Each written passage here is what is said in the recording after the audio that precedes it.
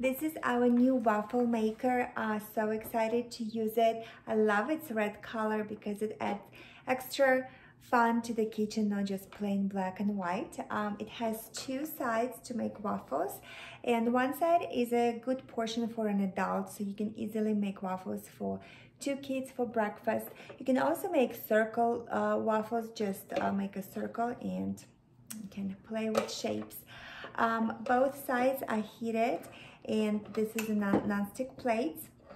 There's also the light indicator that shows when waffles are done, and you can make more crispy traditional waffles or fluffy Belgian style waffles with this maker.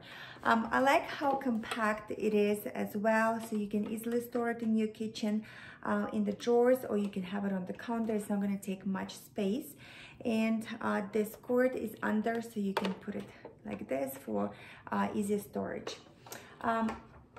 With the waffle maker, you get some instructions and also the recipe book, a little booklet, I should say, with 6 different recipes. They're really interesting, so you can find some for each taste here. So very excited to try these recipes as well.